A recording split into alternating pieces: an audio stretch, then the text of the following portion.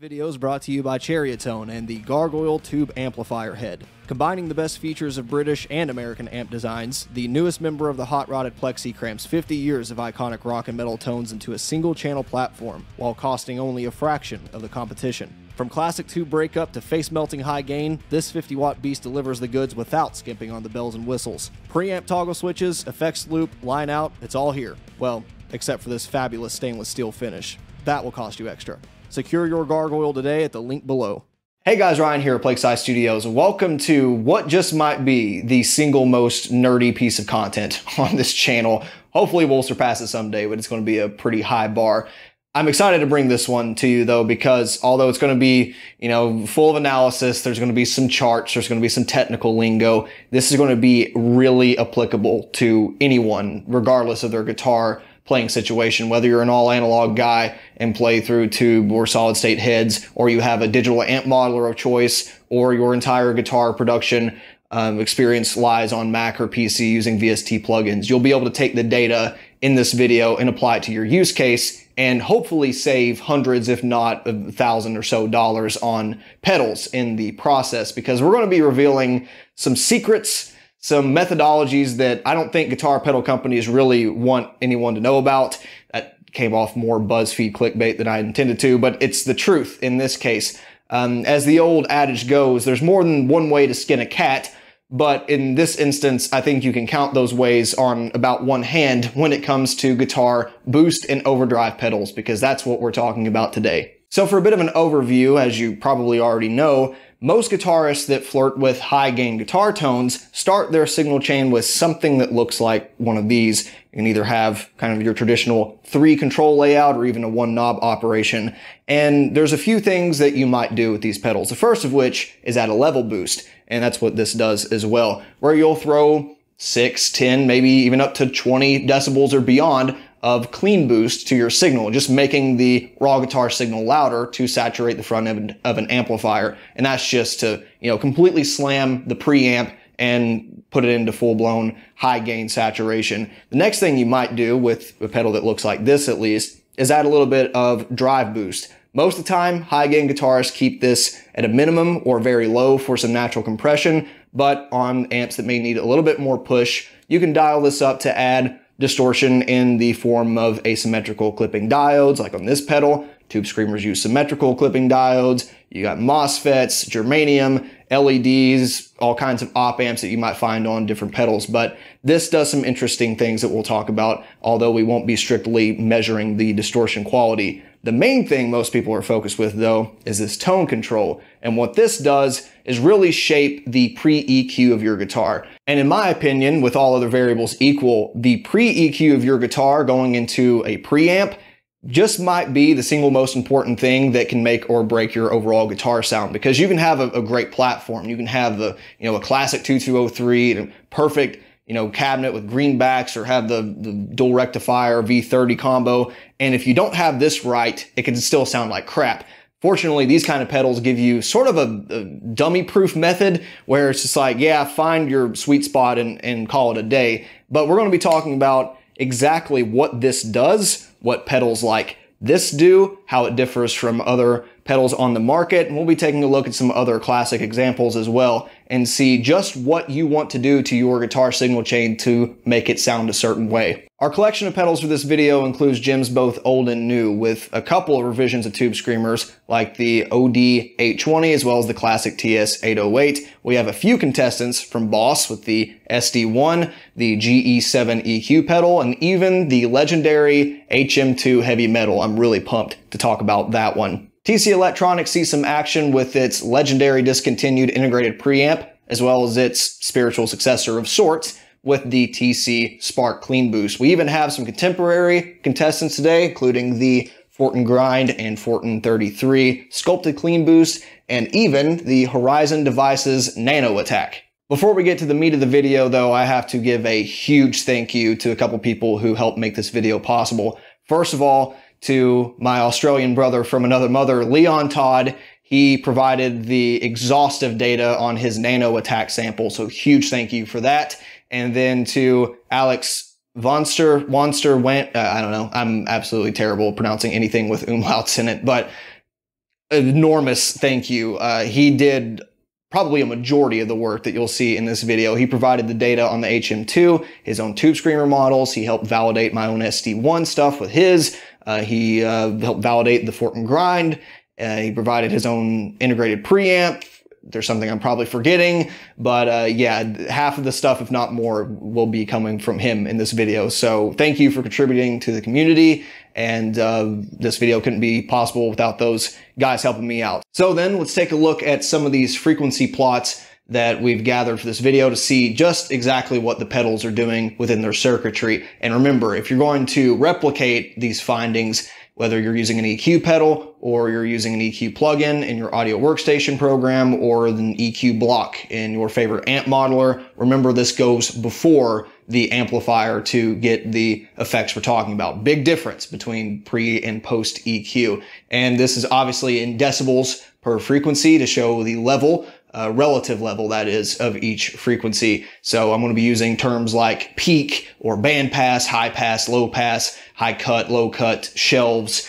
So if you need to brush up on any of that terminology, I'll try to find a good resource and link you to that. But otherwise, should be self-explanatory. Just copy what you see and you'll get a pretty respectable sound out of it. So let's start with this classic Tube Screamer versus SD1 comparison that Alex provided us with. And this was at the pedal settings you see here with the typical, I would call it the 7-string guitar boost, level max, drive at 0, and tone at max. And as you can see, they kind of do a similar thing, except the SD1 cuts off just a little bit more low end at any particular frequency, let's say at 300 hertz. It's only about a decibel lower, but it continues to widen the gap down to even as far as like a 4 decibel gap at around 40 hertz. So the SD1 is going to clean up more of the low end, which is why I like it for extended range guitars better. At the same time, this particular revision, the 808, keeps quite a bit more high-end frequency content. It has a higher center frequency, and the overall filter has less aggressive slope, meaning it's less focused. So comparatively,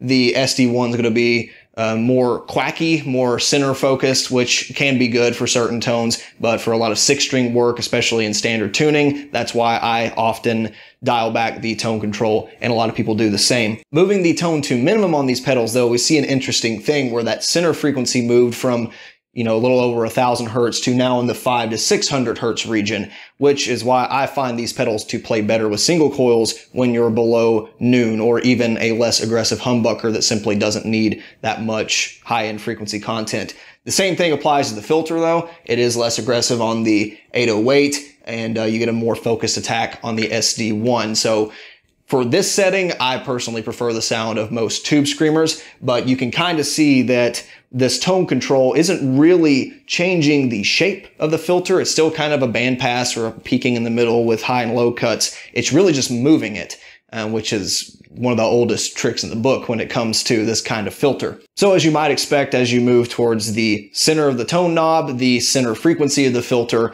is kind of interpolated between the min and max, where we see about 800, 700 to 800 as our center. Of course, the exact position depends on the pedal, depends on the taper of the potentiometer, which is why it ended up being about 4 on the SD1 and closer to dead middle on the OD808 on Alex's at least. And it's going to change pedal to pedal because of tolerances and all that.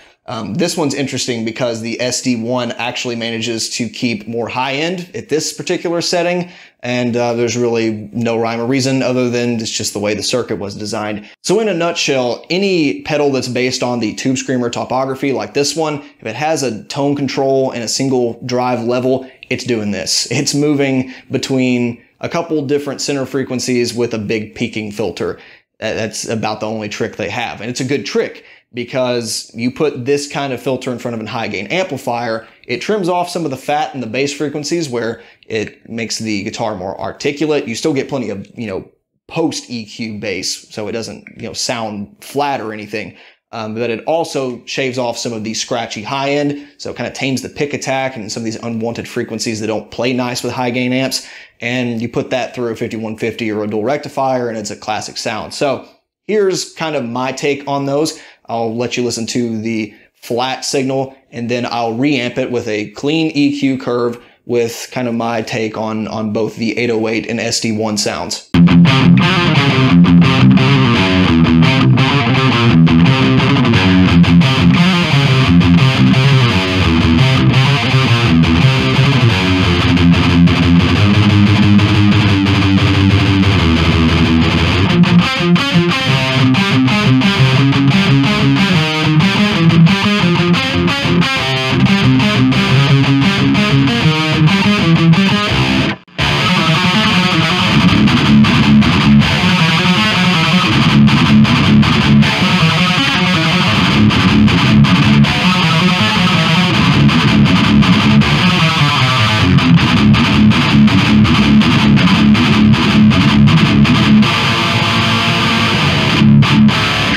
Alex also sent over some data on his OD820, and compared to the 808, it's a very similar pedal. As you'll see though, some of these parameters do change when tone is changed, so it does have a different response at minimum. The max tone is very close, minus some of the low end frequency content, as well as the tone at noon. But what you will see is this is at gain at 2 on the 820. So if we move over to the full analysis on the 820, you'll see how those interact. As I mentioned earlier, we're not going to be discussing the exact character of any of the distortion that might be within these effects pedals. We need an oscilloscope and a few other tools that I simply don't have to talk about those in detail. But what you'll see here is the drive controls in these pedals don't just add dirt, they actually affect the output frequency. So when you keep drive at minimum, you get a curve that looks like that, the one we just talked about. But as you max out tone, at least on the OD820 and presumably most of these kind of clipping diode pedals,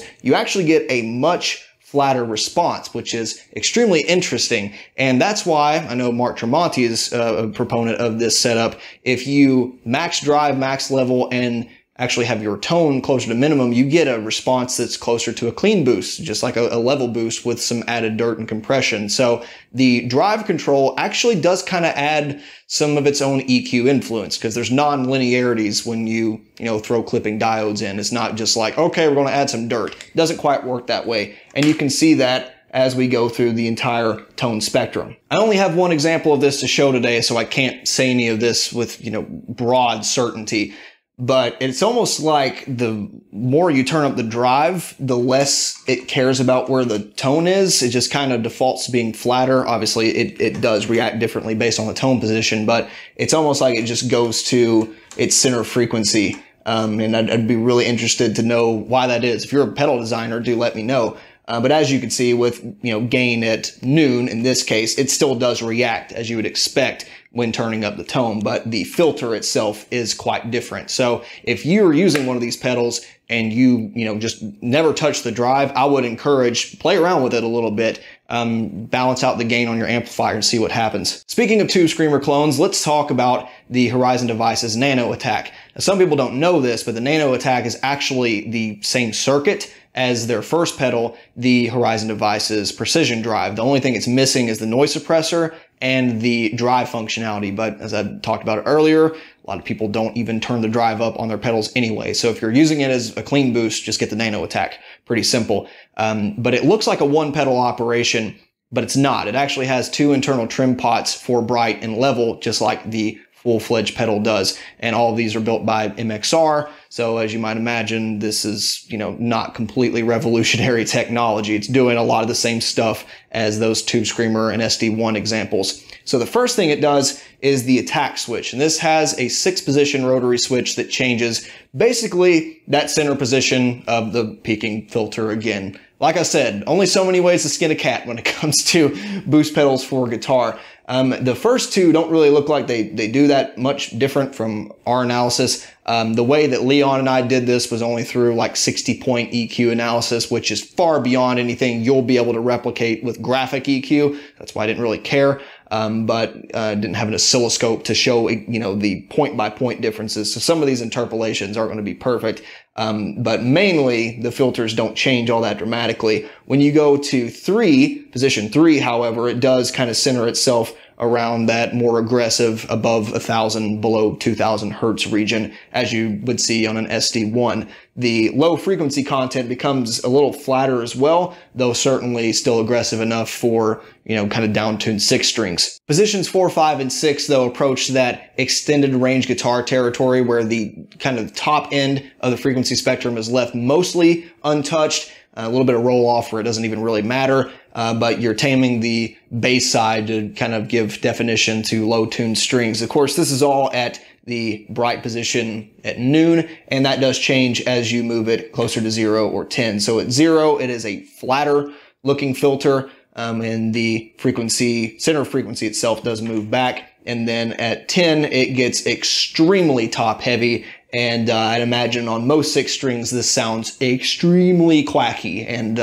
not good at all. According to Leon's video, and I'm inclined to agree with him, he preferred positions 1 and 2 on like single coil strats. I liked position 2 a lot. He liked position 3 with the 6-string, down-tuned 6-string stuff, and he wagers that the later positions are better for 7 and 8-string guitars. And based on these frequency response graphs, I'm inclined to agree. Here's a comparison of the same attack position with different bright levels, so you can imagine they're kind of going to be interpolated between each other as you move them linearly, and they kind of do what you would expect, except it gets really aggressive really quickly. So if you have a really mellow set of pickups, I'd imagine turning up that bright switch for 7 or 8-string guitar is going to be very valuable. Based on my time playing around with EQ curves, I definitely preferred this position 4 territory the most for 8-string, and I just dialed in some high frequency to taste. It's basically what you would do with the pedal. It's a set it and forget it type thing, and then you walk away and you're done. So this is kind of my take on the Nano attack sound.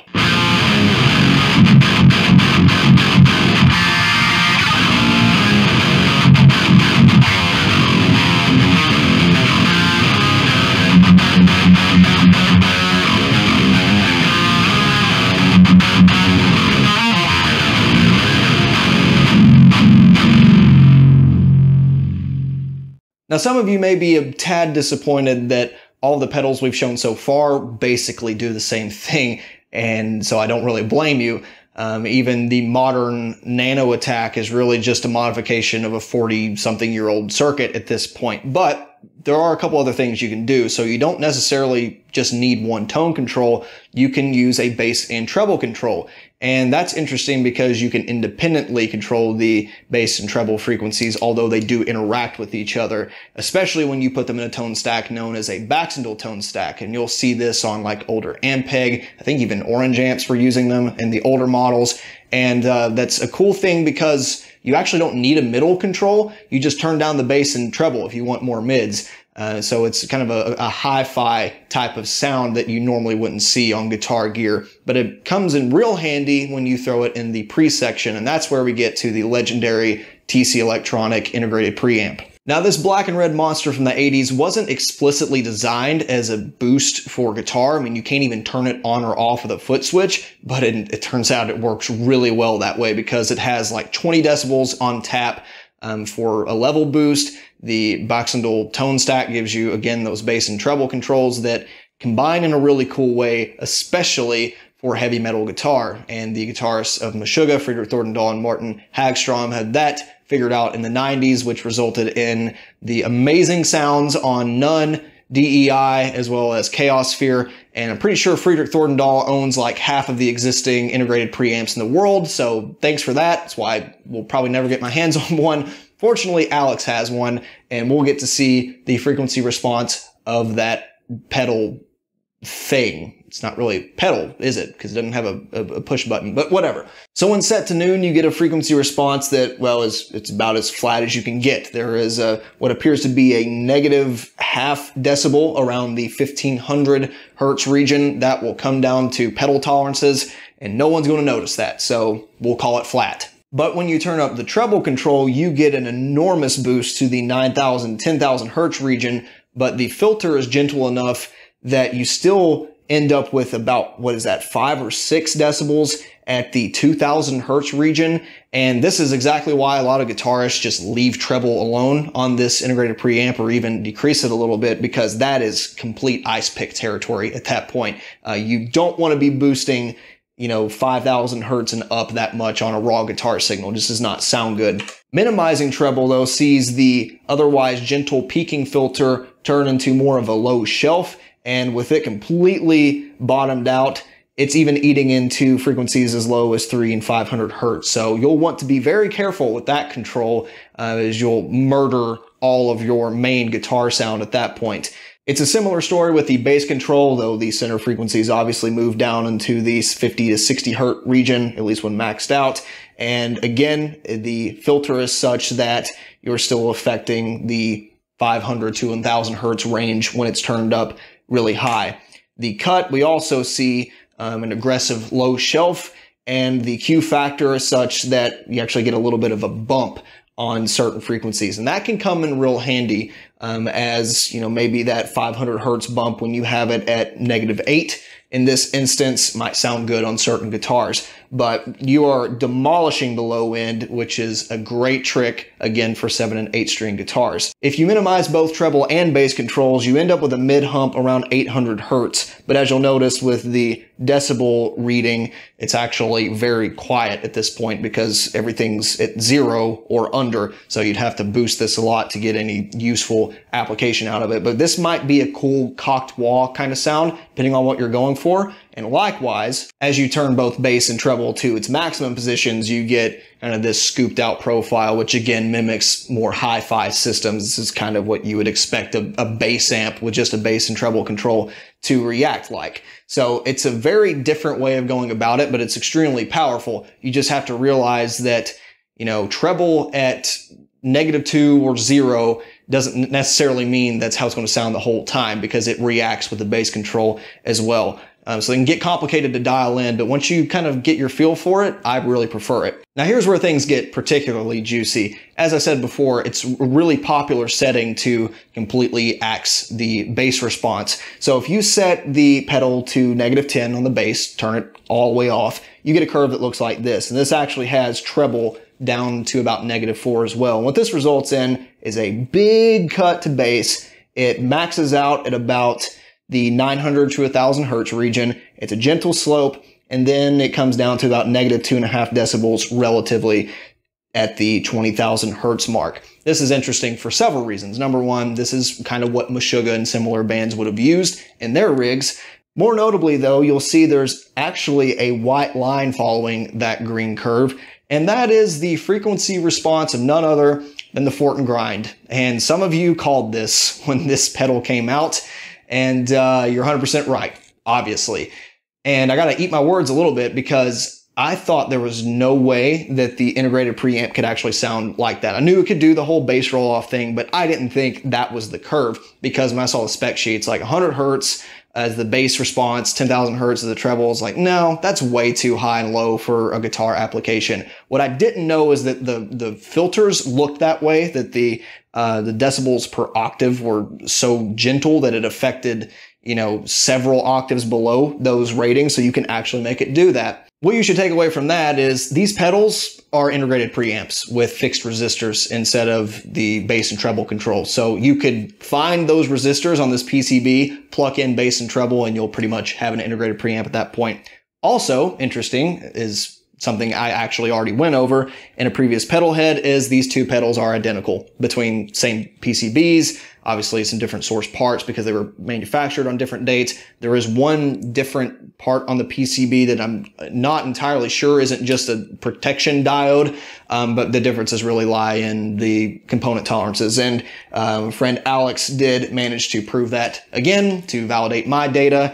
They're the same pedals. So with all that data in mind, I would be willing to bet $100 to a $1 bill that the signature blade that has the, what is it, saw cut deep controls, it's just an integrated preamp. It has to be. If it's using the same bass, treble, and level, and knowing what that is now, then yeah, they're probably just a rebadged integrated preamp circuit. So I'll save my thoughts on that towards the end, but now you know.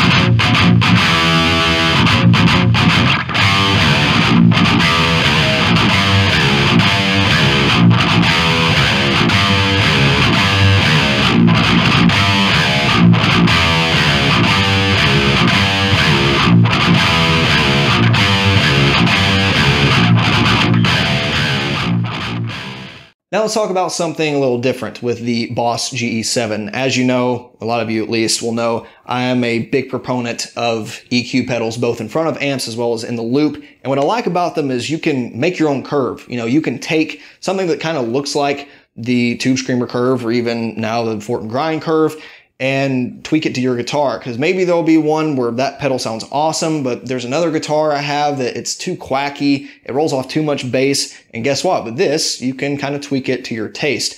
So as you'll see here, it's not perfect. You only have so many controls. In this instance, 7. Most of the time you get 10 on, like an MXR pedal, and maybe you won't even get 6 on smaller pedals. But a lot of the times that can be close enough audibly to where it doesn't even matter. And I also showed that on a previous pedal head if you'd like to check that out. But to satisfy my curiosity, I decided to analyze a few of the individual bands on this pedal, starting with the bass 100 Hertz frequency. And as you can see, this is just a straight up peaking EQ. There's no high pass going on. You're not going to be able to completely cut out all of that low end frequency content. Even minimized, it only reaches about negative 10 decibels, and you still have a lot of that sub bass territory, which actually isn't that big of a deal on most guitars. It actually can sound okay on extended range guitars, I find, but there's really not a whole lot of frequency content there that's audible at that point anyway. For the 1.6K control, which is an extremely important mid control, just like the 800 Hertz, we see about another plus 10, minus 10 decibel rating with a Q factor of what I would estimate to be, 8 to 9 decibels per octave. So it's enough such that it's going to affect the other EQ settings as well. You're going to get some ripple. So this one's definitely going to cover a big range of that, critical mid frequency guitar sound. But again, you're not going to get an extremely smooth band pass look like you would with a TS-808 or SD1.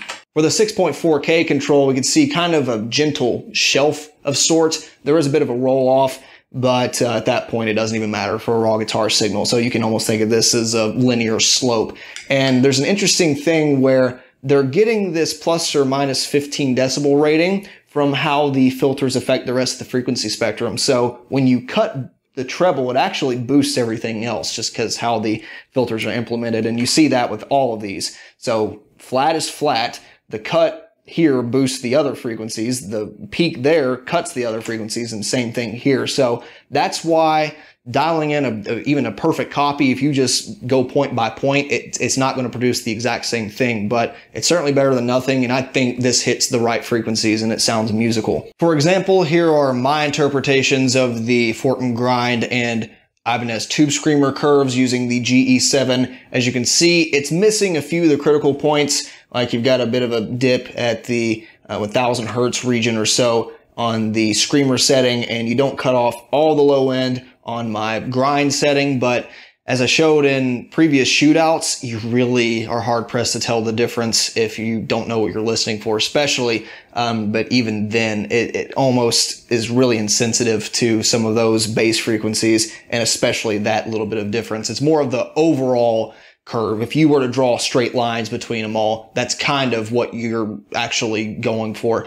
So for me, this is still an invaluable tool. It may not be absolutely perfect, but man, will this save you some money if you're trying to chase multiple pedal sounds. For our last couple of examples, let's talk about some fun pedals, starting with the Boss HM-2. This is, of course, the legendary Swedish death metal chainsaw guitar tone that you either love or hate. And it's definitely recognizable, no doubt about that. If you put it in front of either a clean or even kind of crunchy on the border of overdriven solid state head, this is kind of the sound you get. And a lot of times that was old school valve states from Marshall or older Randall heads. And the reason it's so distinctive is because when you max all those knobs, you get a frequency response that looks basically unlike anything else to this day, except for that little pink Behringer pedal that copies it. This is it. And it's weird, no doubt about that. So you get an absolutely monstrous peak on the right below 1000 Hertz. That's looking around 9,000. You get about 1500, another peak. So it's kind of a Batman look. I saw a lot of people doing this EQ in post actually for like VST tutorials a long time ago. And I always thought it sounded like crap. Now I know why. And then there's a kind of a gentle slope down to 10,000 Hertz after that. But it scoops out basically everything at 250, 240 Hertz, and then another big mountainous pillar at 90 Hertz, and then again another gentle slope. And that's why it sounds the way it does. This is completely alien compared to like a traditional Tube Screamer boost, because you use it more as a preamp more than anything.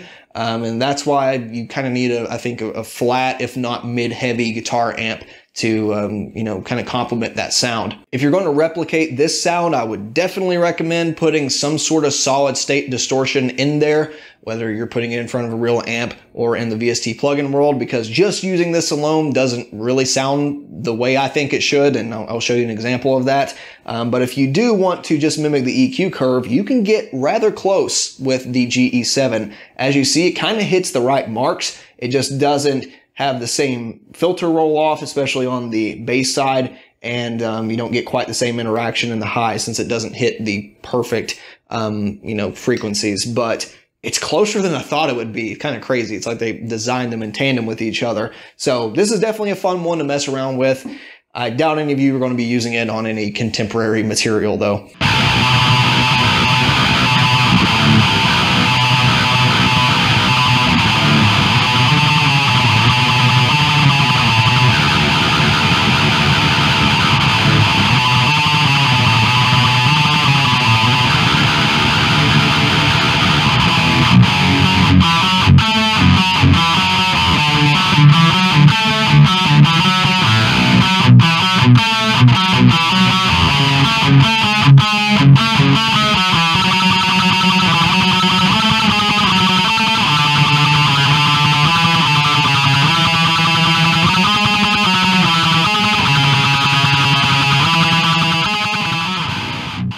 Last and, well, honestly, probably least, but it's a fun pedal nonetheless, we have the TC Spark Booster. This is the full-fledged one, not the miniature, which only has an output. This has a bunch of controls, so you have not only a bass and treble tone stack to play with, you have output level, you actually have a little bit of gain, which is, it's an op-amp type sound to my ears. I'm not exactly sure what they were using here, but you also have a kind of switchable EQ profile. So clean is completely flat, and mid and fat kind of add a mid hump depending on which one you choose. It changes the center frequency. So let's take a look at that real quick. As you would expect with everything set at noon, level maxed and gain at minimum, the clean setting is rather transparent, except you actually get a little bit more low frequency roll off than I was expecting. That's okay. Again, this is right in that prime territory where it makes sense for guitar work. But if you turn on the mid switch, you get a hump around that 800 hertz region that, you know, is obviously paying homage to Tube Screamer design.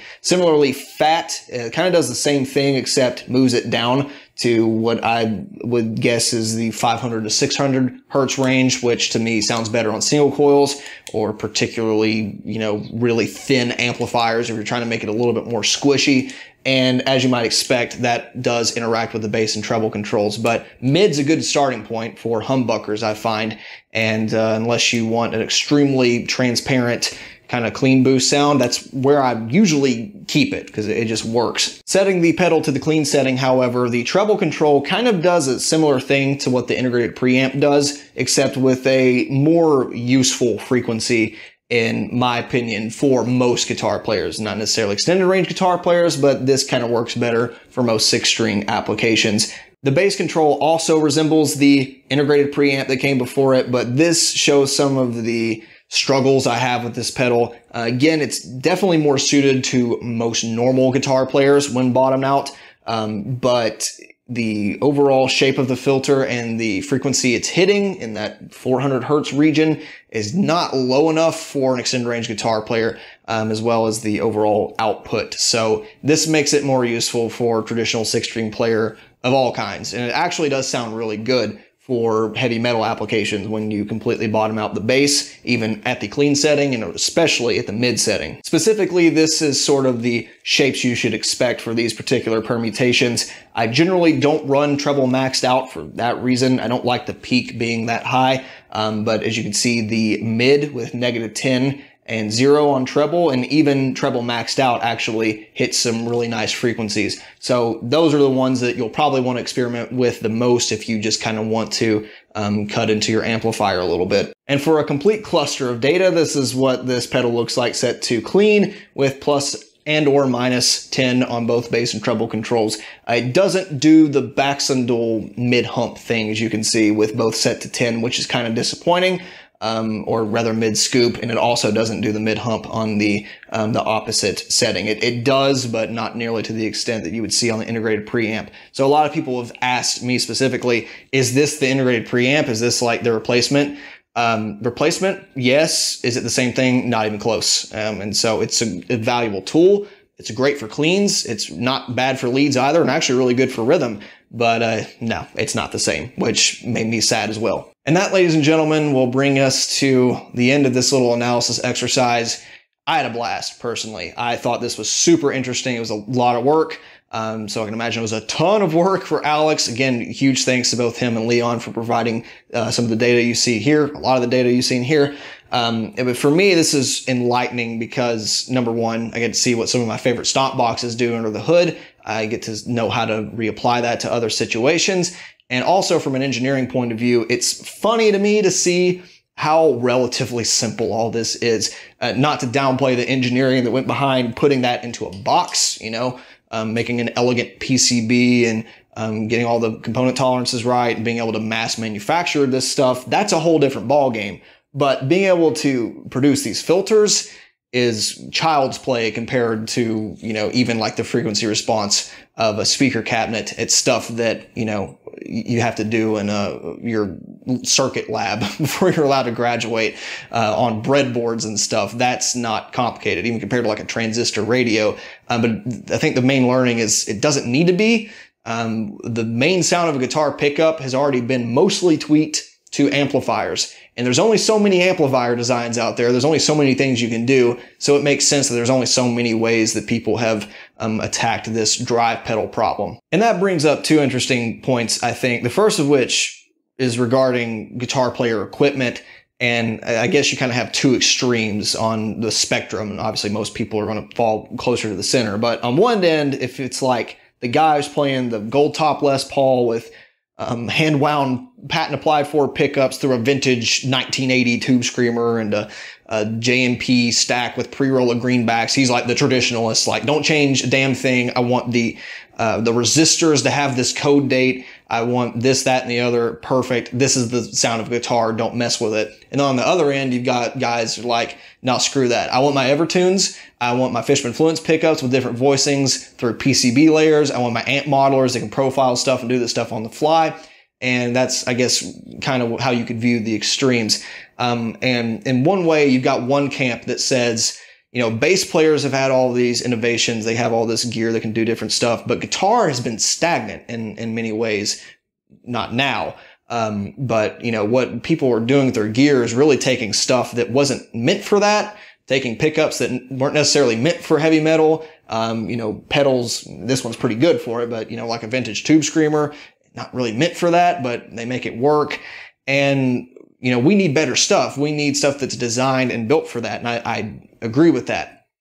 But as it turns out, a lot of the old stuff was perfect. It was perfectly suited for the job. Look at the integrated preamp. It's just knowing how to take those components and use them correctly. I mean, my favorite heavy metal guitar tone is a boosted 1990s dual rectifier. It was perfect. It's like they made it work before I was born, even. And just taking gear that's even older, you know, the TC preamps from like the 80s, and then when 8-string guitars came around, I still like vintage wound pickups. So it goes back to that point of don't fix what's not broken. And if you think, you know, you're not getting the tone you want or it doesn't exist yet, try out different things. Oftentimes it's there, you just haven't heard of it, or people just haven't thought to use it in a certain way. So that's why tube screamers are still used in all kinds of even death metal bands at this point. The second point, though, is there is a lot of stagnation, obviously. And, you know, we got stuff like a million tube screamer knockoffs, which all have their different, you know, little tweaks, which is fine if that's what you're into. But yeah, I mean, we've already seen how many examples of just taking that same basic architecture and reapplying it in a certain way. And marketing gets out in front of all that crap with Horizon devices saying, oh, this is, you know, designed for modern guitar players. Not wrong. It does have more features than a single tone knob, but it does the same thing. I can take an EQ pedal and dial in pretty much an identical sound. Especially, you know, someone could view the Fort and Grind thing as really just heinous. I mean, I already had some mixed feelings about these essentially being the same pedal with a different paint job, but now that's confirmed, this is just a reissued circuit from years past. And one way I gotta blame TC, it's like, you're letting this happen. Obviously there's a market for it. People are buying this. Obviously people are buying, like I think Proton had a preamp, integrated preamp reissue at one point. So why are you not the ones making it? I don't get it. Charge as much as they are for it and make more profit. It's asinine to me. But this goes to explain why I think is Peppers pedal. Can't remember. I'll show them here. But they make a 33 and integrated preamp in one pedal with a toggle switch because it makes sense now. They're the same circuit. They're just switching between resistors. So yeah, and on the one hand, it's like, don't mess with things that don't need messing with, but at the same time, now you can really see that the differences really come down to marketing when it comes to this whole clean boost arena. So with that, I say figure something out new, audience. I'd love to see it, and take the existing information here and apply it in every way you can. So I hope you enjoyed this exhaustive video. Any questions, comments, as always, please leave them down below. If I forgot timestamps again, please yell at me for that, and we will see you next time. Thanks for watching. Bye.